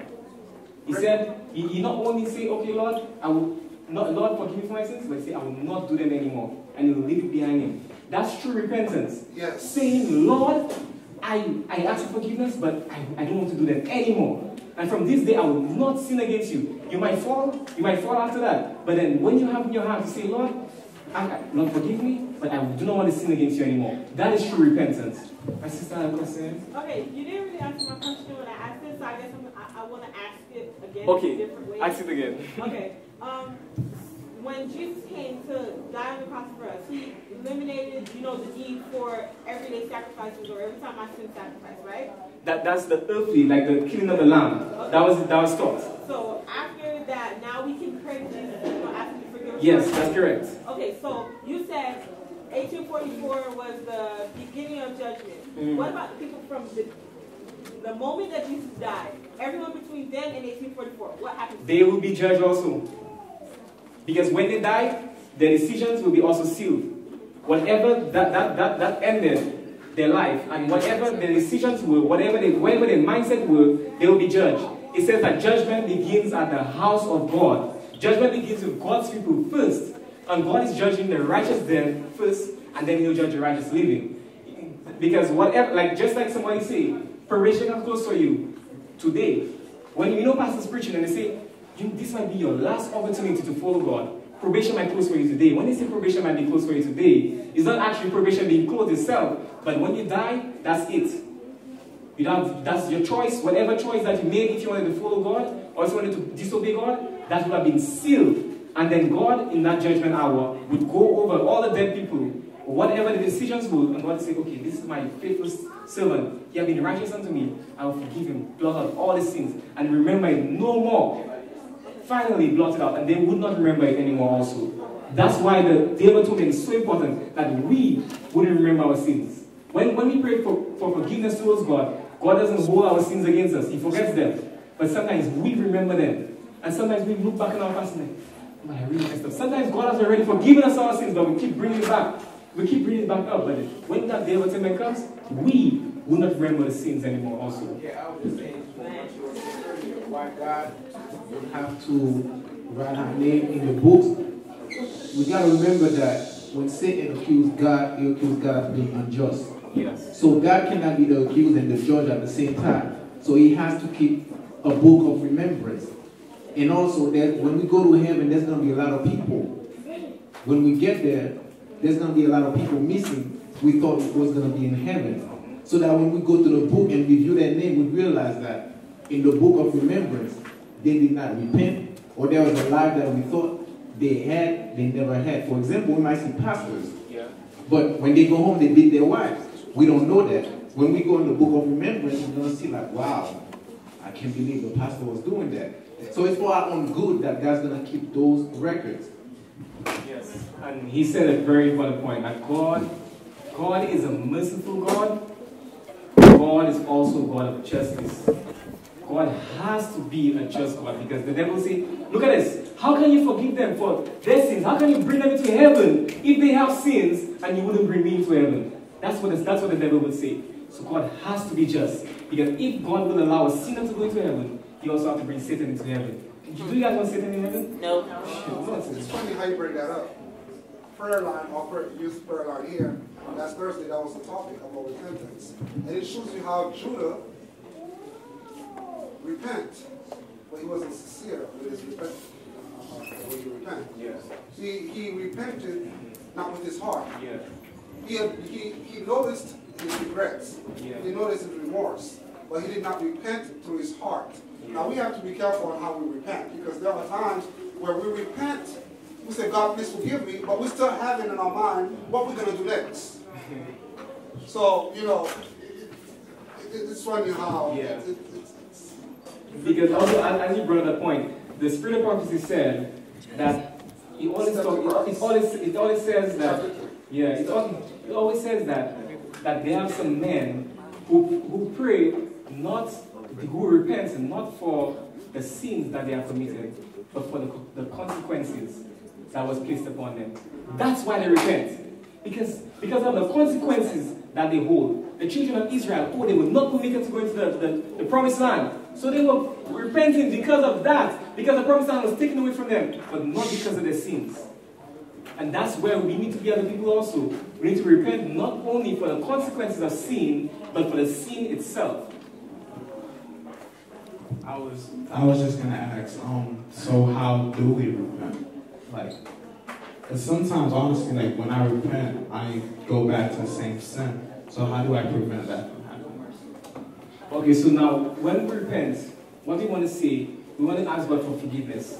But we want to have the mentality that, Lord, I will not sin against you anymore. You might fall after that. But from that point, when you ask God for forgiveness, you have to have in your mind, you have to say, Lord, I will not sin against you. I'd rather die than sin. This is where we need to be. You say sometimes you keep going back to it over and over again. But that moment, when you ask for forgiveness, say, Lord, this is it. I repent once and for all, Lord, I want to let it go.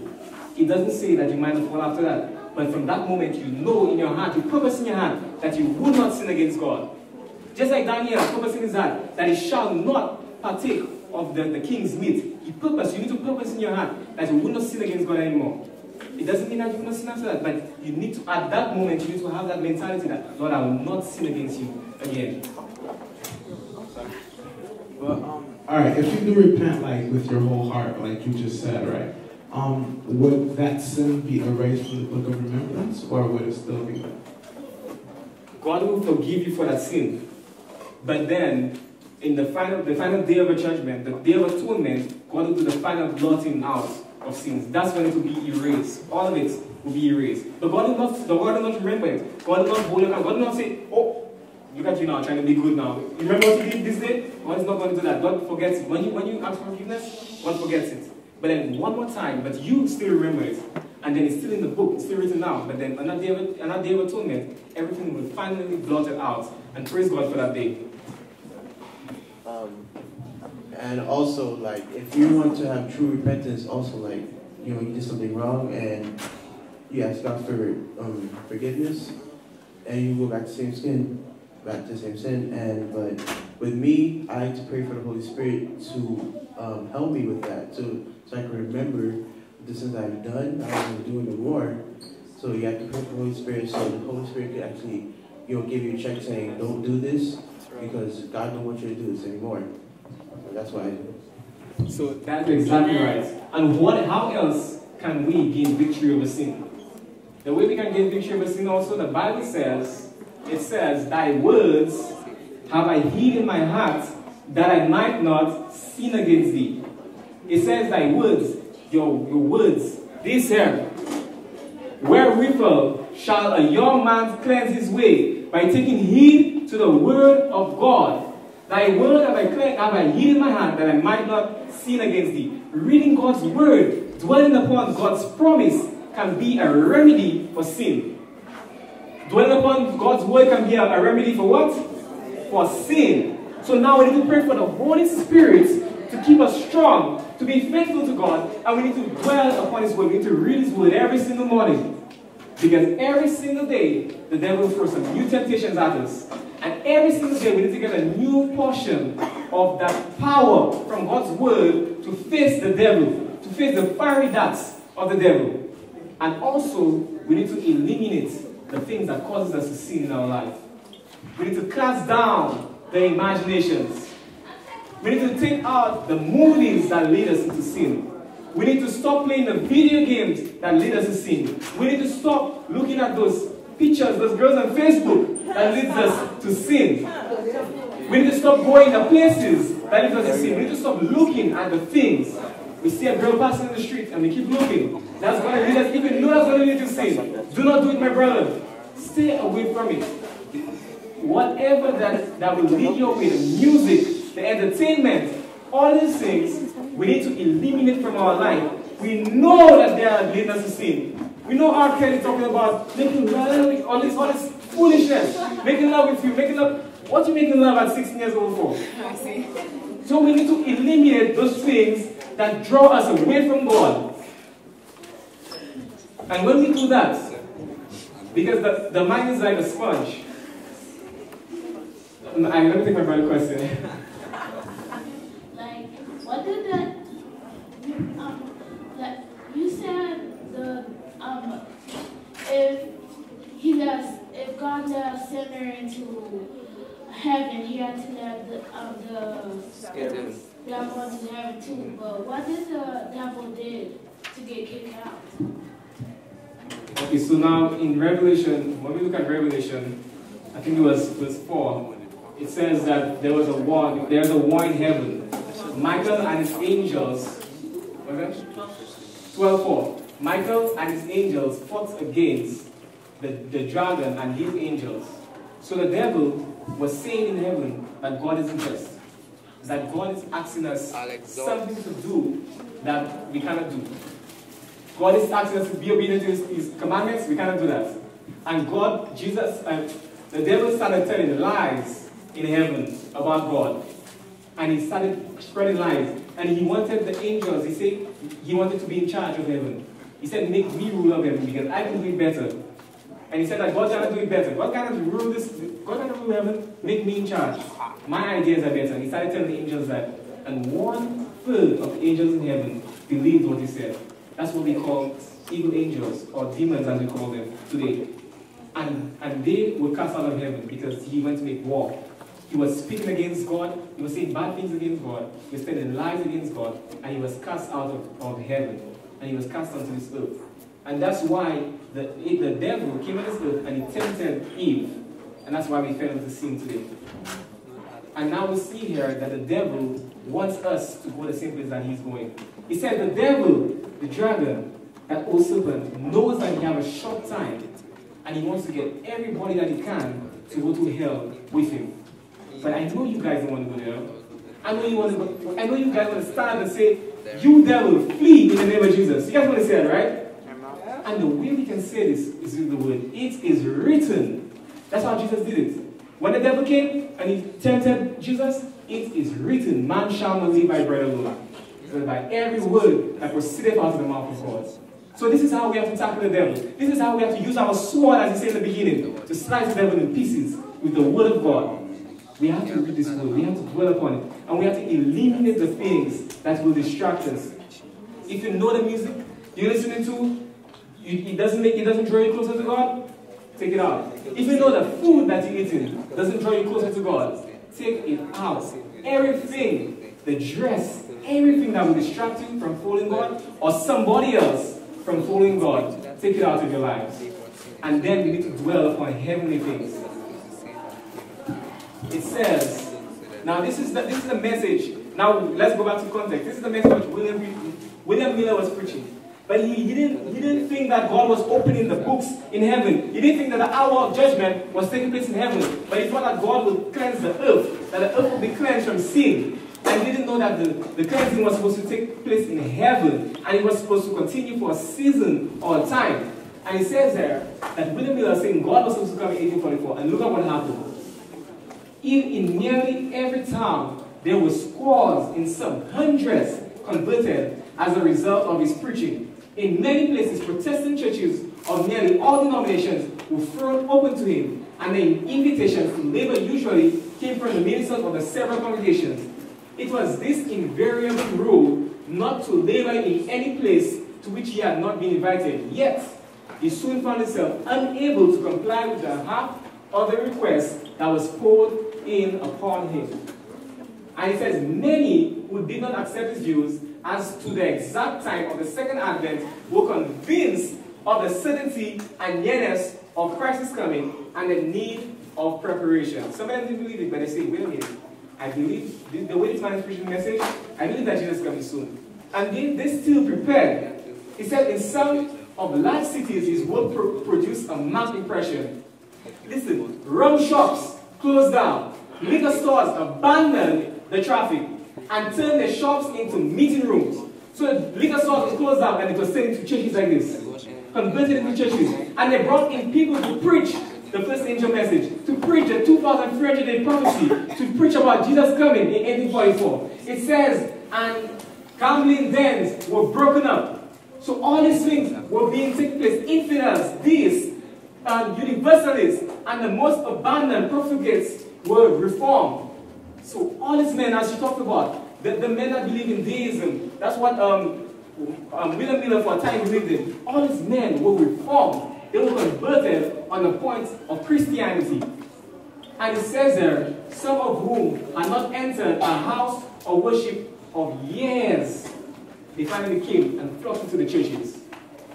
And then we see here, prayer meetings were established by the various denominations in different quarters at almost every hour. Businessmen assembling at midday for prayer and praise. And guess what? Guess what, guys? Why is this important when I'm preaching here to you today? This is just something. This is just something that is pointing to something bigger that's supposed to happen. Because it says this angel here is supposed to be preached. This message is supposed to be preached with more power in our time. The same message, but we're not predicting any time period that Jesus is coming.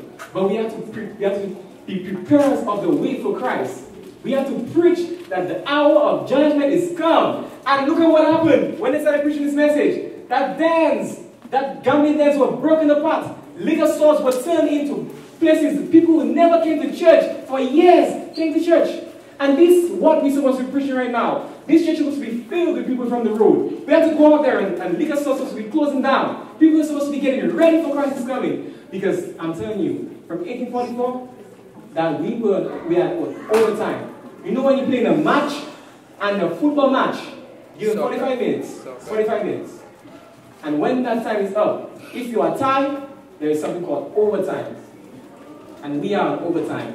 And what did the football players do in overtime? They go intensify. They started using all the energy that they have, the last burst of energy to score a goal so that they can win. And we as a people are on overtime. And we need to put all our energy, all our power into pushing this message because the game is soon about to be over. And the match is already won, but it's not already won in our lives. We have to make sure, each and every one of us here today, that we need to win that game in our life against the devil. I hear what you're saying, like every day, like every pastor that I preach, they say, go out and preach the word, go out and preach the word. But the big question is, how do you do that? Like, what do you say? How do you approach them?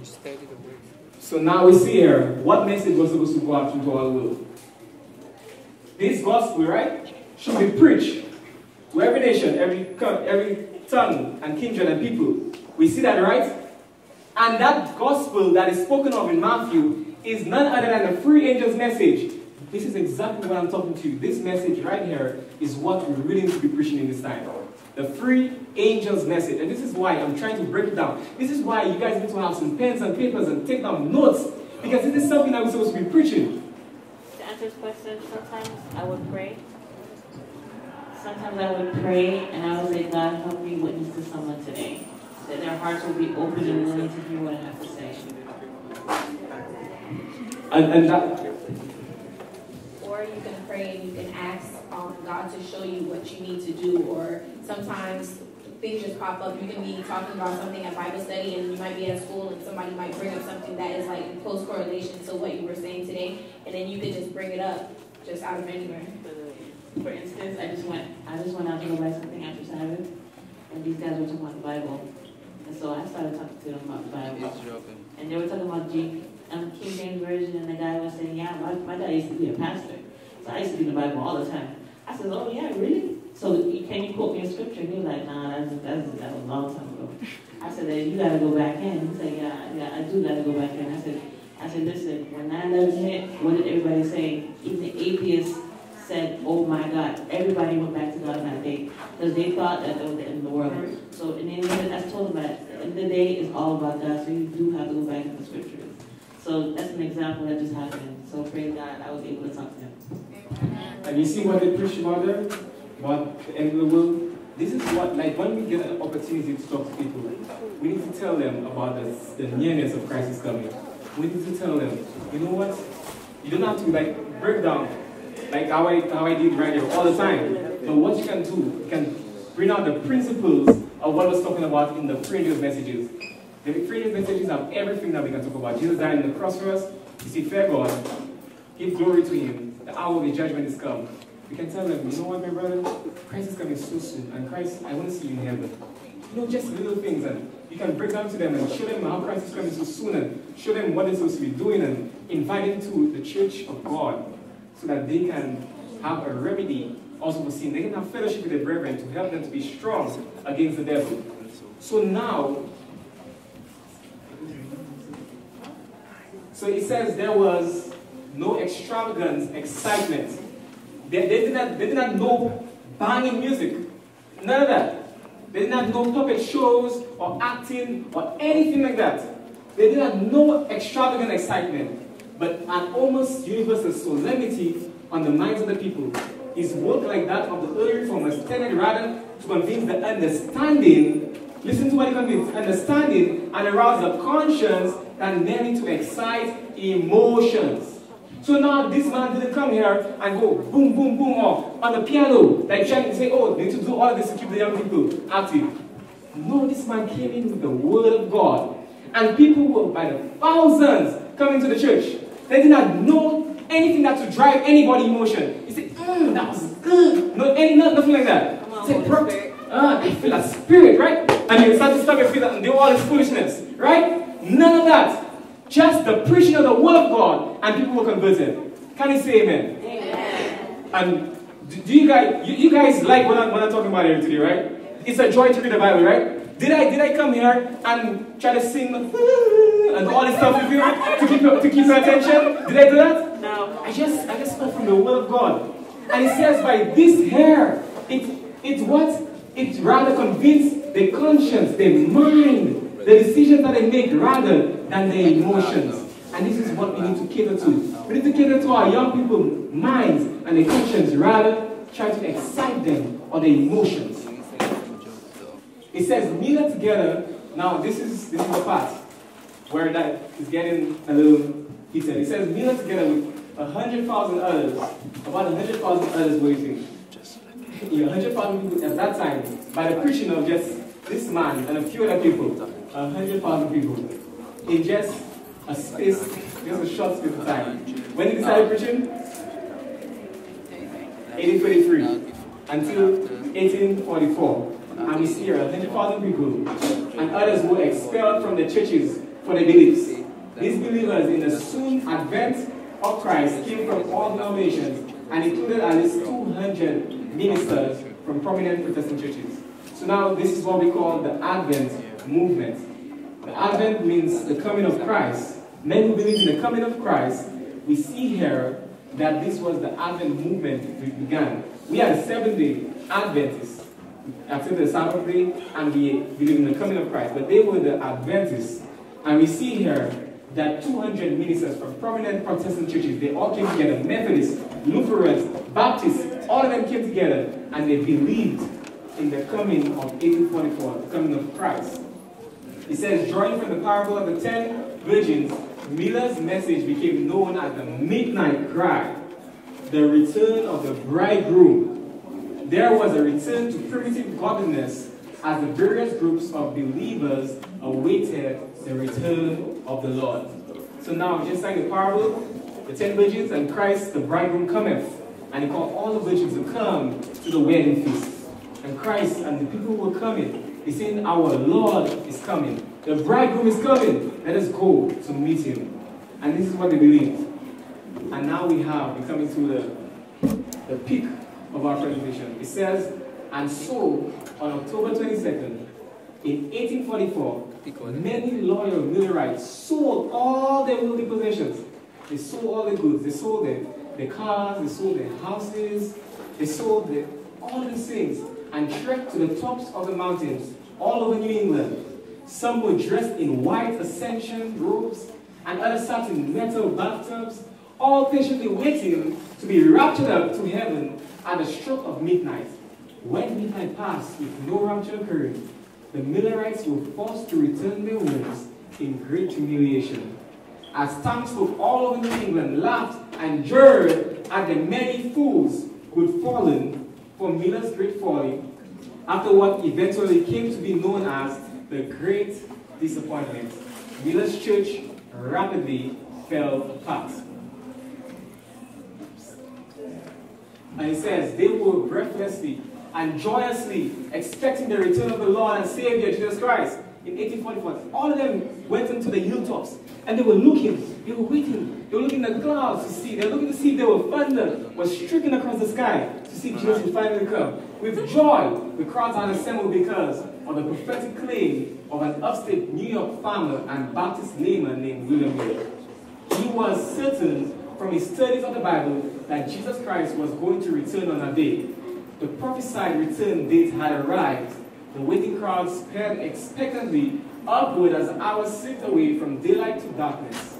October 22nd was coming to an end. Anxiety grew as nightfall descended. Then the midnight hour tolled, and still Christ had not returned. People became ever more restless.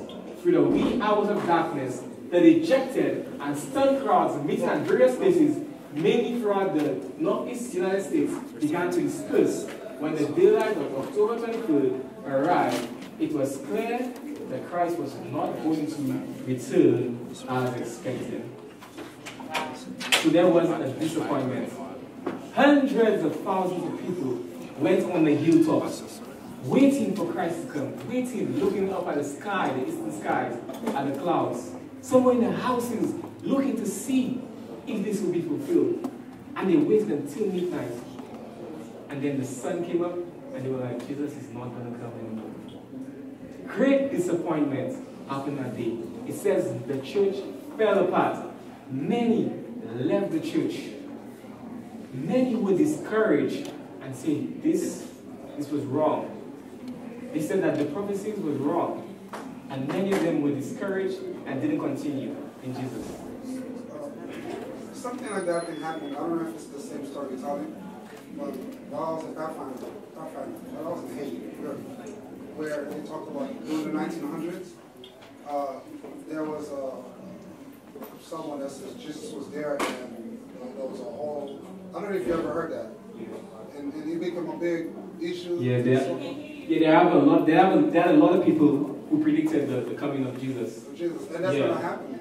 Yeah, and that's going to happen. But then he didn't, some of them, I don't know where they get the revelation from. Some of them say from a dream. Some of them, this guy gets some spirits tell him stuff.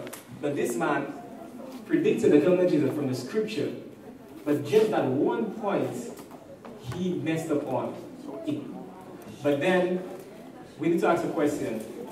If the Holy Spirit was leading the Holy Spirit was leading William Miller, why did God allow that to happen? If this was God's scripture, if God was leading his people, why did this happen? He says, looking back, no other collapse of Christian hope is comparable except the crushing despairs of the disciples. When Jesus was tried and crucified, the same lesson applies. Even as the disciples soon learned that Jesus had not failed in his mission, that he was victorious over sin, so the disappointed Millerites soon learned that Jesus had also not failed them. And now we have this question to ask. If God was in charge, why did this happen? What happened to the movement after the disappointment? How did we, Seventh-day Adventists, came about? I hope you all are paying attention, because I will be asking questions about that especially. So pay close attention. I don't know if this question has been asked to you in your school, but it has brought up to my attention many times. What is Seventh-day Adventism? What is that? What is how did it start? And so forth.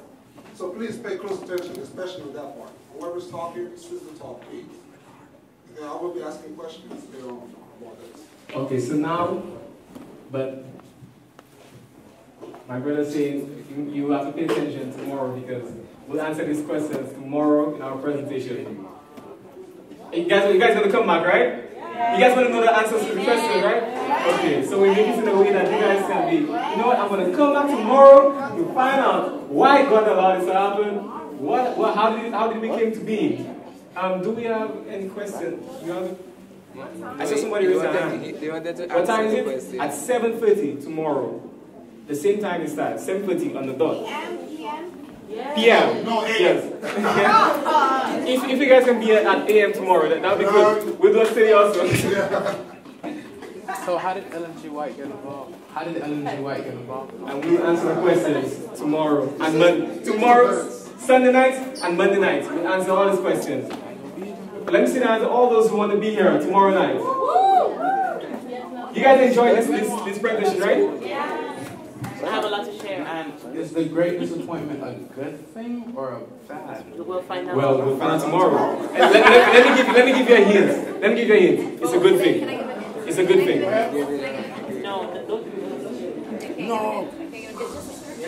It's scripture. My hint is Luke 12:36. Cool. Let's turn to Luke 12:36. Let's see what my sister here is showing us. Luke 12:36. Married. Yeah, go ahead and read.